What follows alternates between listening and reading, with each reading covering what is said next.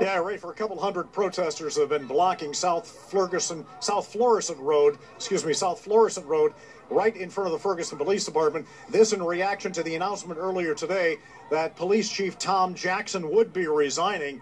A number of police officers have been on the scene all night, just standing and watching. I'd say about 50 Ferguson police officers, St. Louis County police officers in riot gear have been here watching the crowd, and the crowd has been moving back and forth and toward the police officers and away. They've been blocking some traffic as it's been going down South Florissant Road.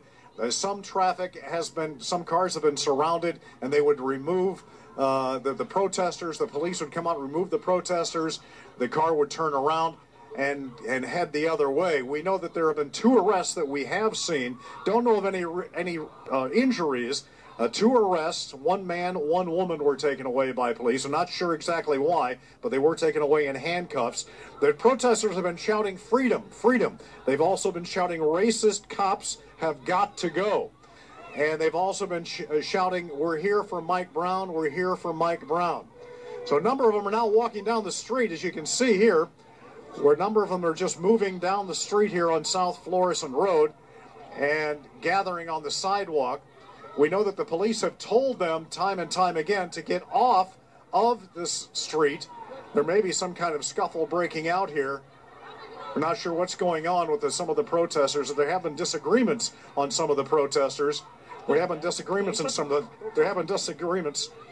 Don't touch the camera. I didn't touch your camera. Don't touch me. Don't touch the camera. Don't touch me. Don't touch me. They're having some protesters. We have getting some people here blocking our camera view. Don't touch the camera. Don't touch the camera. Don't touch the camera, please. Don't touch the camera. Don't touch the camera, please. Don't put your fucking hands on me. Don't touch the camera.